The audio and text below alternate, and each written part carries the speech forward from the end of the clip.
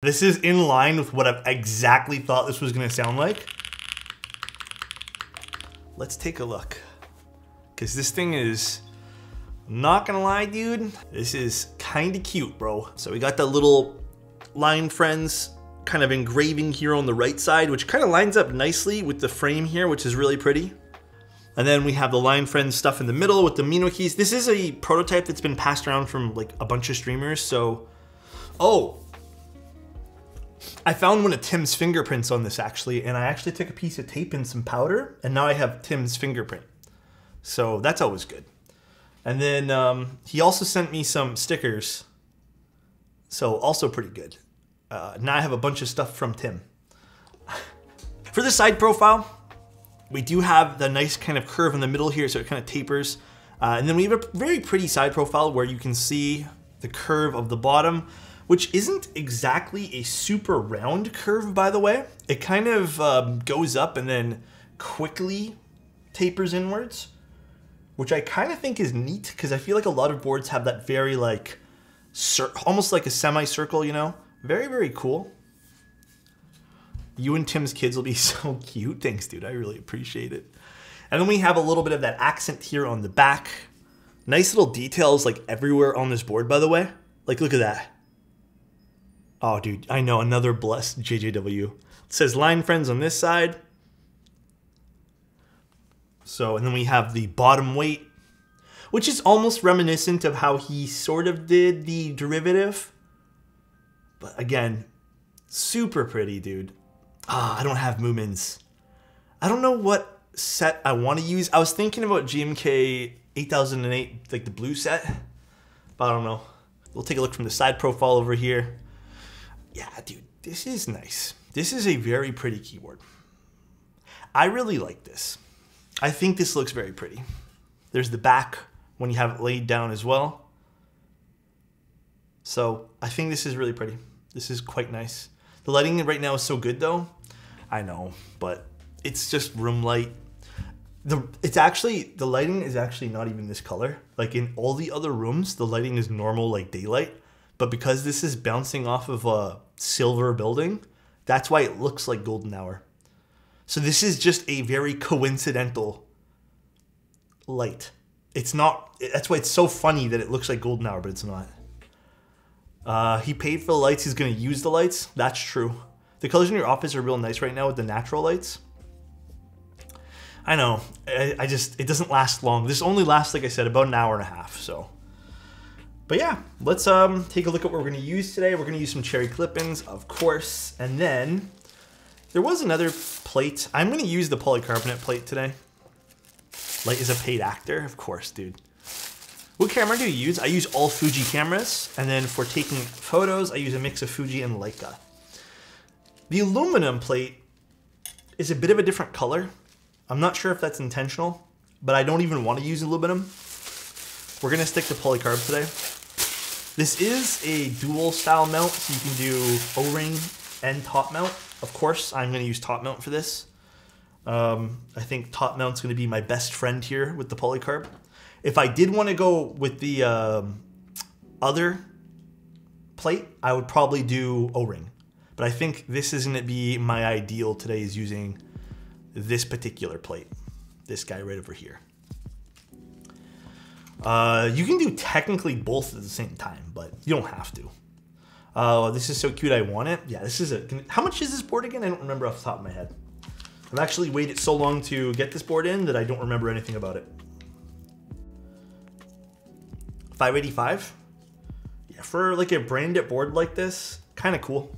Not gonna lie, kind of neat. There's the O-rings here, which again, we're probably not gonna use today. I can still try it if you guys would like. We have our PCB. Oh, this one here's been desoldered. So it's a little dirty, but it's okay. Cute PCB though. I believe this is the final PCB is gonna be purple, so this is gonna be the final color. Very cute PCB. Yeah, this is kind of nice.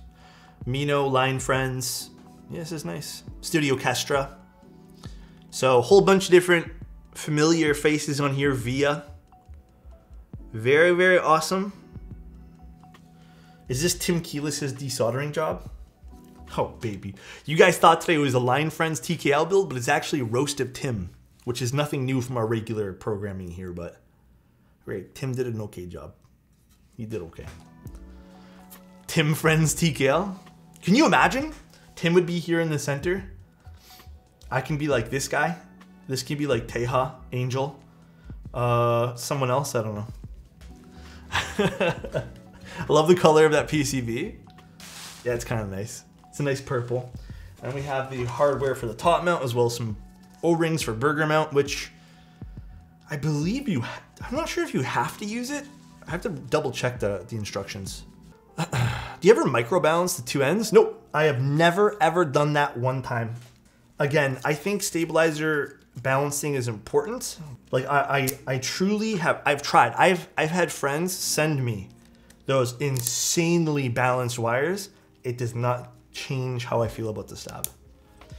All right, let's take this guy apart. If you guys want to see the keyboard one more time as well.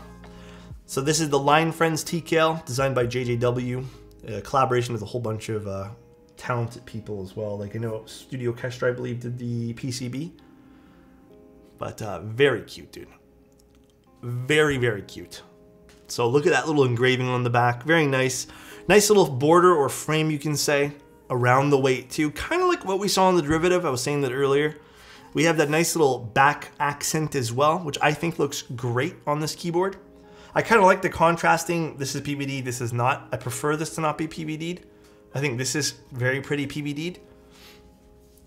Side profile is pretty nice too. Kind of showed it off better earlier with the different lighting, but this nice little taper here on the side too is very pretty. And I think one of the more unique things about this board is this arch in is a lot more dramatic opposed to its normal like curvature, which I've seen on a lot of these style boards. So this is kind of nice too. That is Line Friends, yeah. And then on the front of the boards, we have internal Line Friends. This is probably the only JJW design where all the cool stuff is actually on the back of the keyboard. Thank you, JJW. That means a lot. And then this over here, little accent of one of the characters. Turns out JJW can do it.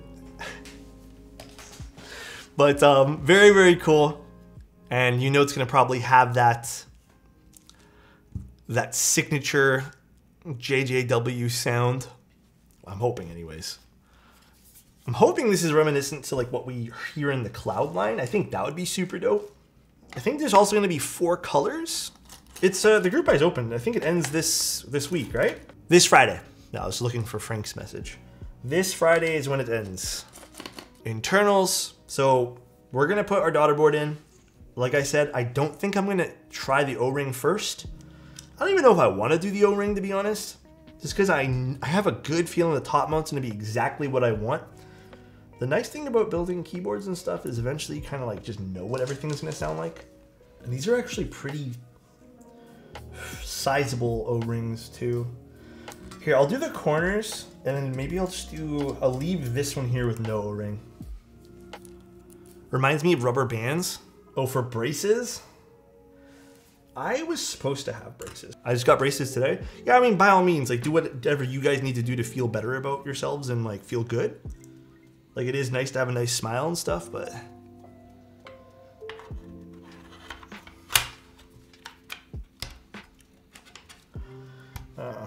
let's see, hold on. This is not in the area. The only thing I don't like about this board is how the daughter board cable sits. So here, I'll show you guys what I mean by that. It kind of has to go up and then this way, where I feel like the cable channel should have been this way and then down, or just starting at the bottom. So it's like kind of a little awkward. See if we can finesse it in place though. We did, nice. Daughter board cable problems. I think they're just honestly like very small, like little things. I've built a lot of keyboards, right? I'm not saying I'm the most knowledgeable person in the world, but there's like little inconsistencies that I usually face that are like, oh, this could be done better. The Line mini desk mat be cute. Oh yeah, let me go get those, 1 second. Teja has blonde hair now. This is Teja. Because the glasses.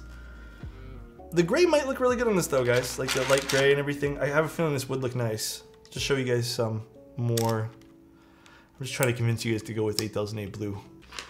Yeah, you know what? That does look nice. You guys are right. Let's see, how does this look on the little desk pad?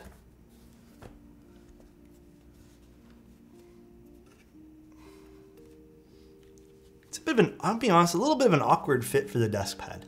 I wish the desk pad was a little bit wider. Feels like a bit of an awkward fit. It's a cute little desk pad though.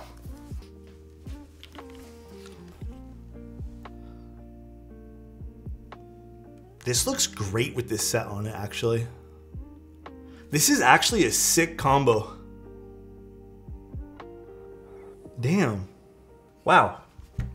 Now I know baby blue works really well with 8008 blue. All right, the V1 switches from Jaywick. These are actually lubed already. Fantastic factory lubing. I did A/B testing with my own lubing on them, could not tell. This is the polycarbonate plate with the top mount. Let's see what this sounds like. There's no foam, no nothing like that. Little HJ test for you guys. Ooh.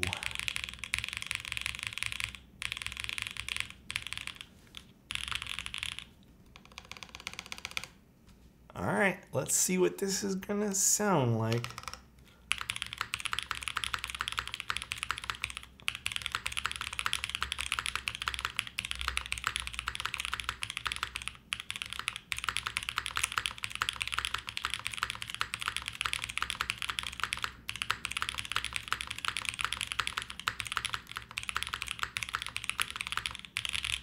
Yeah, this is in line with what I've exactly thought this was gonna sound like.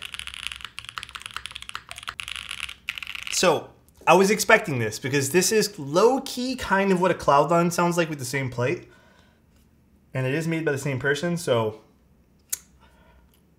if you guys missed out on the cloudline and don't mind the Line Friends aesthetic, perhaps this is it. I don't think personally this is going to be the best combo for the O-ring. I've tried O-ring with polycarb. It sounds usually kind of flat. I mean, it's cute on the inside because this is Line Friends, but it actually doesn't have anything like too in your face on the inside. All the fun stuff for this board's on the outside.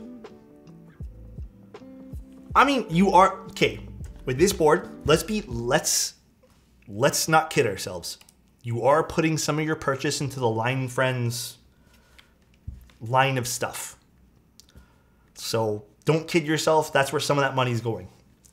If you're into Line Friends and you happen looking for a keyboard, and this might be like the perfect board for you.